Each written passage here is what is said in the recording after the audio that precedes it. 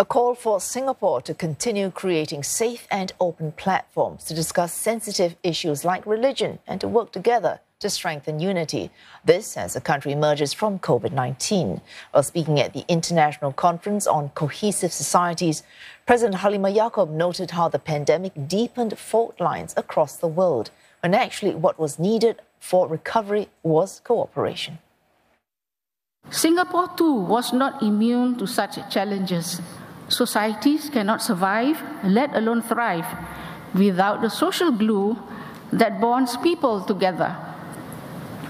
National resilience and stability are the result of people working together towards a common cause, united in the face of challenges and threats facing a country.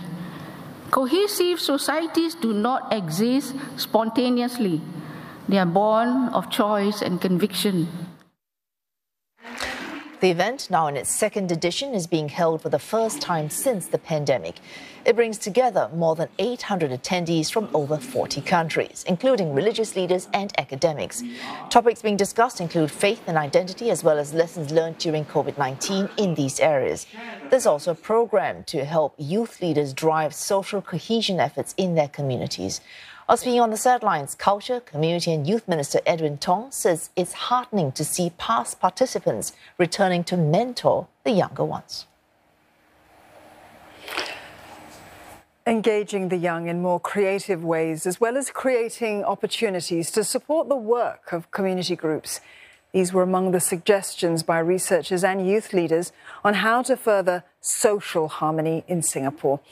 It comes on the back of a survey by the S. Rajaratnam School of International Studies, which found that Singapore was perceived to be the most socially cohesive Southeast Asian country. Now, that's because of the country's good social relations, which means accepting diversity, maintaining resilient social networks, and trusting others.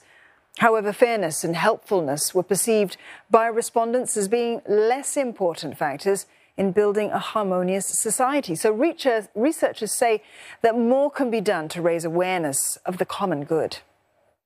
Making more space for sort of civil society, for either it's interfaith groups or faith groups or other civil society actors to come out and sort of work towards areas of the common good is something that can sort of, if like particularly post-pandemic, is something the government can sort of say, well, you know, it's not all our job. Other people can come in and help out in these spaces too. I also think there should be projects that are touching on, like sports and arts, and through that sending out the message of social good. I think things like climate, for example, more than forums and speeches, could it be in the form of dance? Could it be from the music? Where, normal people every day who like music and sports are also engaged in these topics without it burdening them with too much of information and responsibilities.